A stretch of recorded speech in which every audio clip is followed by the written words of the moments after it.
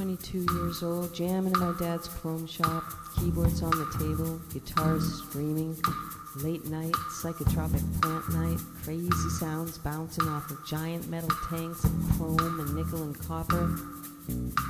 We jam in all of us when everyone starts talking important stuff about Buddhism and Confucianism and Judaism, Zenism, Christianityism, Native Americanism, and what is quality, and why aren't humans happy, and blah, blah, blah, until they've exhausted every system of thought possible. And me, I'm all nodding, taking it all in, when suddenly it hits me.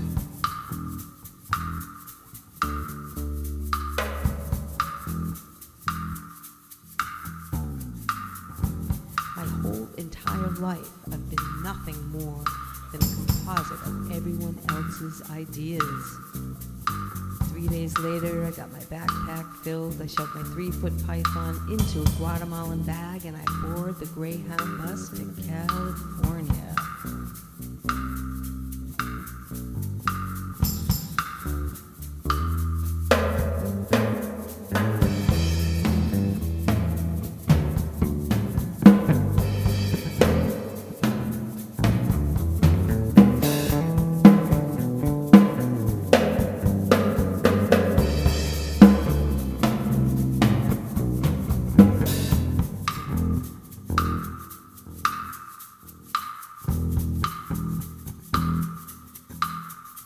Stops later, we're thrown off the bus, we're taking my 3-foot python out of my Guatemalan bag, and it's nighttime in some desolate town, and there are no more buses, and I've got no damn place to go.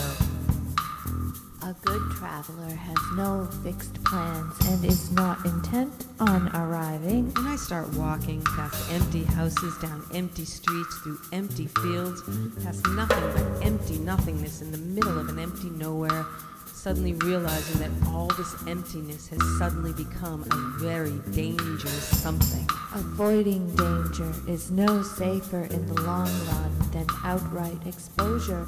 And exposure, like empty houses on empty streets, contains infinite impossibilities.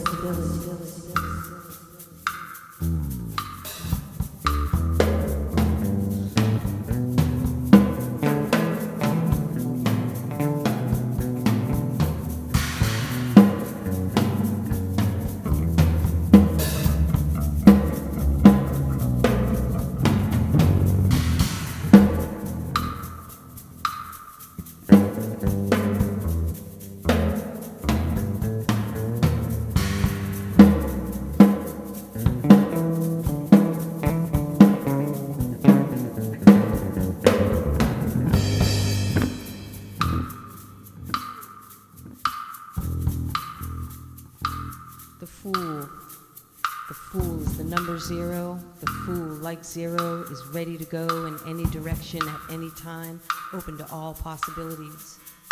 The fool belongs nowhere, belongs to no one. Like 0, it has no past. It is the present, existing purely inside of itself. 0, the shape of an egg with no beginning and no end, a symbol for the origin of life. 0, the fool, the shape of spontaneity, suspecting nothing, planning nothing, nothing calculated, nothing hidden.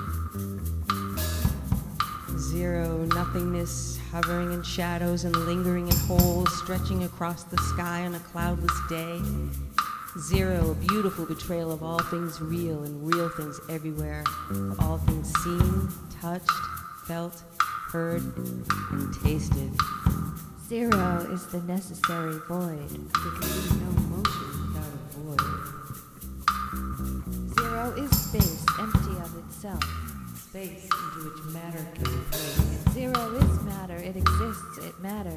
And how can space have space? When space exists inside matter. It doesn't matter. Nothingness in totality. Totality in nothingness. 0, the fool, we exist in the great mysterious void of total nothingness. But wouldn't you rather live in a world where life is surrounded by mysteries? And live in a world so small that your mind could actually comprehend it? Walking on the tightrope is living, Everything else is waiting. because life is either a daring adventure A daring adventure or nothing.